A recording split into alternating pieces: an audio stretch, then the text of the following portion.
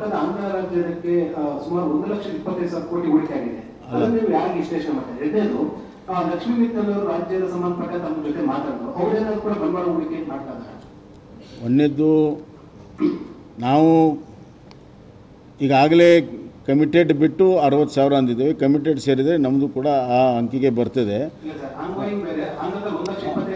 ಒಂದು ನಿಮಿಷ ಕೇಳಿ. ಉದಾಹರಣೆಗೆ ರಿನ್ಯೂವಬಲ್ ಎನರ್ಜಿ 50,000, ಅದಾನಿಯವರು ಕೂಡ ಅವರು ಹಾಕುವಂಥ ಪ್ರಾಜೆಕ್ಟ್ ಕೂಡ ಒಟ್ಟಾರೆ 50,000 ಆಗ್ತದೆ. ಅವ್ರು ಇನ್ನೂ MOU ಮಾಡಿಲ್ಲ ಅಷ್ಟೇ, ಬಟ್ ಅವ್ರು ಕಮಿಟ್ಮೆಂಟ್ ಮಾಡಿದ್ದಾರೆ. ಹೀಗಾಗಿ ಮತ್ತು ಇನ್ನೊಂದು ಇಂಪಾರ್ಟೆಂಟ್ ಟೆಕ್ನಿಕಲ್ ಫ್ಯೂಚರ್ ಇರುವಂಥದ್ದು ಹೈಡ್ರೋಜನ್ ಫ್ಯೂಲ್ಸ್ ಇರ್ಬೋದು, ಸೆಮಿ ಕಂಡಕ್ಟರ್ ಇರ್ಬೋದು, ಡಿಫೆನ್ಸ್ ಇರ್ಬೋದು, ಏರೋಸ್ಪೇಸ್ ಇರ್ಬೋದು, ಅವೆಲ್ಲವೂ ಕೂಡ ಕರ್ನಾಟಕದಲ್ಲೇ ಬರ್ತಾಯಿದೆ. You can't compare with any other state. ನಮ್ಮದು ಇಂಟರ್ನ್ಯಾಷನಲ್ ಲೆವೆಲಲ್ಲಿರುವಂಥ ನಮ್ಮ ಒಂದು ಏನಿದೆ ಸ್ಥಾನ ಇದೆ, ನಮ್ಮದು ಇಂಟರ್ನ್ಯಾಷನಲ್ ಲೆವೆಲ್ ಕಂಪ್ನಿಗಳನ್ನೇ ಆಕರ್ಷಣೆ ಮಾಡ್ತಿರುವಂಥದ್ದು.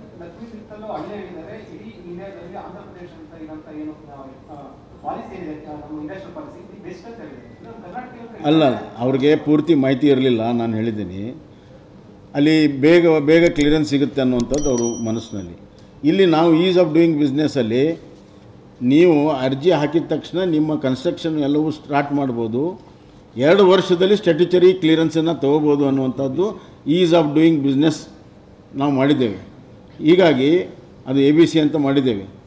ಅದಕ್ಕಾಗಿ ಮೊದಲು ನೀವು ಕನ್ಸ್ಟ್ರಕ್ಷನ್ ಚಾಲೂ ಮಾಡಿ ಆಮೇಲೆ ನೀವು ಪರ್ಮಿಷನ್ ತೊಗೋಬೇಕನ್ನುವಂಥ ಹೊಸ ಪಾಲಿಸಿ ಏನಿದೆ ಅವ್ರಿಗೆ ಗೊತ್ತಿರಲಿಲ್ಲ. ಅದನ್ನೆಲ್ಲ ಹೇಳಿದ ಮೇಲೆ ಭಾಳಷ್ಟು ಸಂತೋಷಪಟ್ಟಿದ್ದಾರೆ. 6,000 ಕೋಟಿಯನ್ನು ನಾವು ಬಿಜಾಪುರ ಜಿಲ್ಲೆಯಲ್ಲಿ ಹೈಬ್ರಿಡ್ ರಿನ್ಯೂವಬಲ್ ಎನರ್ಜಿಯಲ್ಲಿ ಹೂಡಿಕೆ ಮಾಡ್ತೀವಿ ಅಂತ ಭಾಳಷ್ಟು ಸಂತೋಷದಿಂದ ಒಪ್ಕೊಂಡಿದ್ದಾರೆ. ಹಾಂ,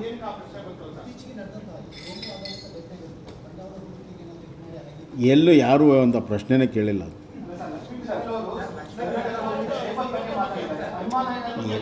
ಇಲ್ಲ ಅಲ್ರಿ, ಒಂದು ನಿಮಿಷ ಕೇಳಿ. ಲಕ್ಷ್ಮೀ ಮಿತ್ತಲ್ ಅವರು ಎಲ್ಲ ಮಾತಾಡಿದ ಮೇಲೆ, ಹೂಡಿಕೆ ಎಲ್ಲ ಆದಮೇಲೆ ಸಹಜವಾಗಿ ಎಲ್ಲೆಲ್ಲಿ ಹೋಗಿದ್ದಾರೆ ಅದು ಈ ಪ್ರಶ್ನೆಯನ್ನು ಕೇಳಿದ್ದಾರೆ. ಒಂದೇ ನಿಮಿಷ. ಎಲ್ಲ ಸ್ಟೇಟಲ್ಲಿ ಅಲ್ಲಿ ಪೊಲಿಟಿಕಲ್ ಸಿಚುವೇಷನನ್ನು ಸ್ಟಡಿ ಮಾಡುವಂಥದ್ದು ಅವ್ರ ಅಭ್ಯಾಸ. ಭಾಳ ಸಹಜವಾಗಿ ಕೇಳಿದ್ದಾರೆ. ಅದು ಇಲ್ಲಿ ಭಾಳ ದೊಡ್ಡ ಪ್ರಮಾಣದಲ್ಲಿ ಪ್ರಿಂಟ್ ಆಗಿದೆ ಅಷ್ಟೇ. It was A very very casual talk.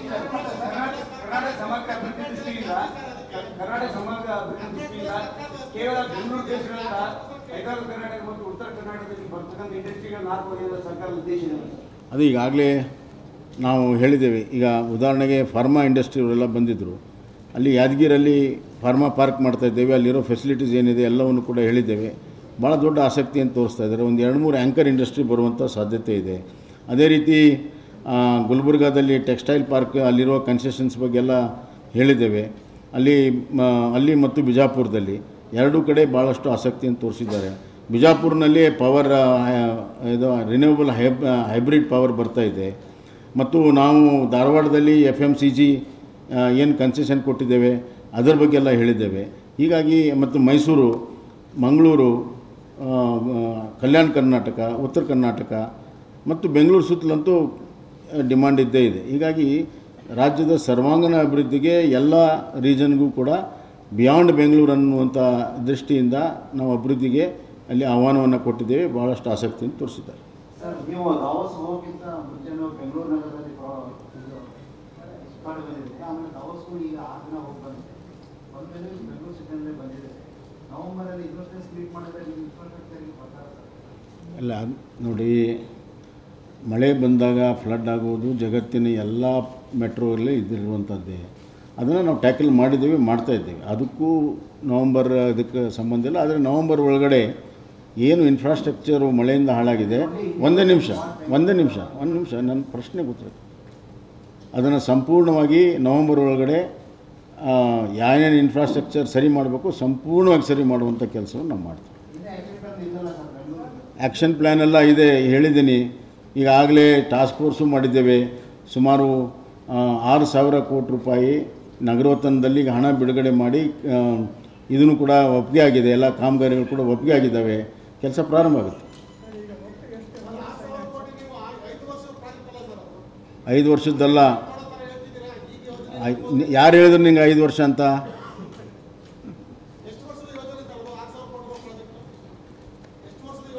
ಈ ವರ್ಷದಲ್ಲಿ 6,000 ಕೋಟಿ ರೂಪಾಯಿ ಪ್ರಾರಂಭ ಮಾಡ್ತೀವಿ, 18 ತಿಂಗಳಲ್ಲಿ ಮುಗಿಸ್ತೀವಿ.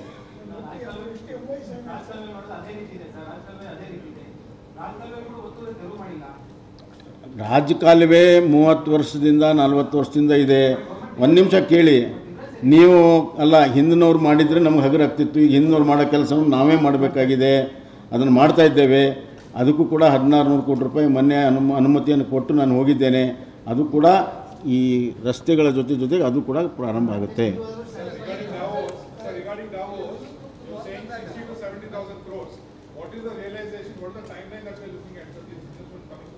These are all will be sanctioned within next 6 months, and they will take normally some will take 1 year, 2 years, and the renewable energy asset will take 5 to 7 years. Sir, the opposition has been saying time and again that Karnataka will eventually lose out on investments because of communal issues that are happening. I think I have already answered it. Don't overplay it. This time Don't. I think I have answered it. I need not answer once again. So what is the investor sentiment? So what is the concern? No, investors are really very happy. For example, the renewable energy, which is in a big way, they said that your policy is so, this thing they already invested. Renewable energy is already invested here, and other people are also investing now. So the policies in place are they are very happy, and the major issue was land allotment. That also we have said that more than 50,000-60,000 acres of land is available, and we have convinced them, and they are eager to come here.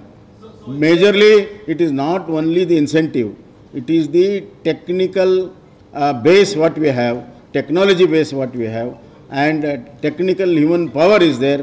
That is our major plus point.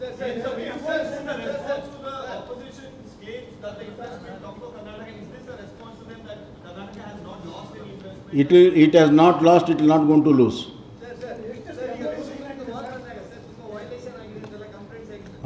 ಏನು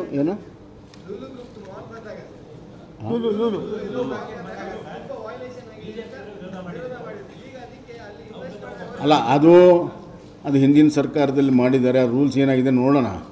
ಅದು investment ಮಾಡೋರಿಗೆ ಯಾಕೆ ಬೇಡ ಅನ್ಬೇಕು? ನೋಡಿ, investment ಯಾರೇ ಮಾಡಿದ್ರು ಕೂಡ ರೂಲ್ಸ್ ಪ್ರಕಾರ ಮಾಡಬೇಕು. ರೂಲ್ಸ್ ಬಿಟ್ಟು ಮಾಡೋಕ್ಕಾಗಲ್ಲ. ನಮ್ಮ ಕಾಲದಲ್ಲಿ ರೂಲ್ಸ್ ಪ್ರಕಾರನೇ ಮಾಡಿಸ್ತೀವಿ.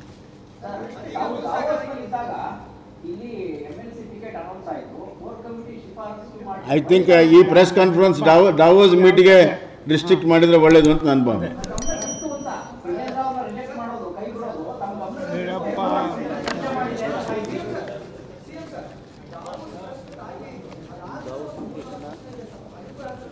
ಅದು ಇನ್ನೊಂದು ನಾಳೆ ಇರ್ತೀನಲ್ಲ, ನಾಳೆ ಮಾಡೋಣ. ಎಲ್ಲ ರಾಜಕೀಯ ಪ್ರಶ್ನೆಗಳು, ಎಲ್ಲ ಬೆಳವಣಿಗೆಗಳ ಬಗ್ಗೆ ನಾಳೆ ಖಂಡಿತವಾಗೂ ನಾನು ರಿಯಾಕ್ಟ್ ಮಾಡ್ತೀನಿ. ನಾನು ನಾಳೆ ನೋಡಿ, ಒಂದು ನಿಮಿಷ ಕೇಳಿ, ಒಂದೇ ನಿಮಿಷ ಕೇಳಿ. ಎಲ್ಲ ಪ್ರಶ್ನೆಗಳಿಗೂ ಉತ್ತರ ಕೊಡ್ತೀನಿ, ಎಲ್ಲ ಬೆಳವಣಿಗೆಗೂ ಉತ್ತರ ಕೊಡ್ತೀನಿ. ಇವತ್ತು ಈ ಡಾವೋಸ್ ಇರೋದ್ರಿಂದ ಇದಕ್ಕೆ ಸ್ವಲ್ಪ ಮಹತ್ವ ಬರಲಿ ಅಂತ ಹೇಳ್ತಾ ಇರೋದು. 24 ಅವರ್ಸಲ್ಲಿ I will react for all your questions.